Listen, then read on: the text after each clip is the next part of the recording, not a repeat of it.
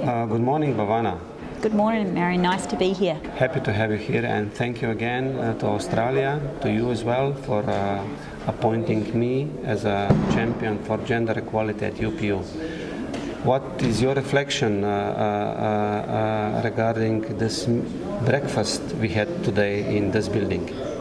Yeah, thank you, Marjan. I think it's really important that we get our colleagues together in the UPU so that we can ensure we move forward in terms of this very important work. As you know, it's part of the SDGs, so we do have a mandate here. The UPU Congress last year also mandated us to have a look at this very important topic. So today's breakfast was really an opportunity to get everyone together and just make sure that we can continue on with this very important work on gender equality and empowerment of women in the UPU and within our postal organisations. What would be a main recommendation from Australia towards UPU as a United Nations agency to do more in this aspect?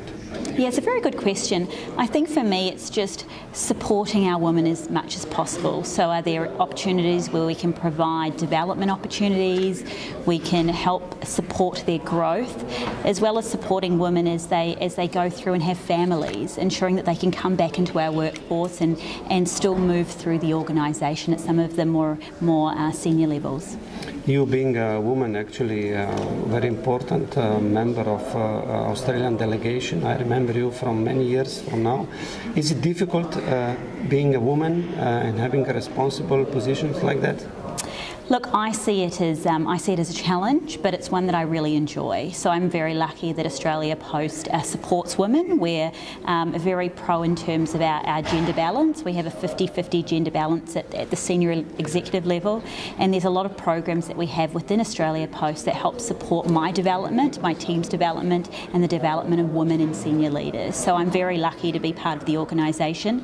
As well, in Australia as a whole, we're very supportive of gender equality. So for me, although being in a senior role as a woman is challenging, I see it as something I'm very excited about, and I look forward to the generations ahead of us being supportive in senior leadership positions as females. In case we would come with a proposal of, let's say, increasing empowerment of women within this organisation, would be happy to support it? We would be very, very happy to support that. We are very pro gender equality and the empowerment of women, and would be very happy to help with any initiatives possible.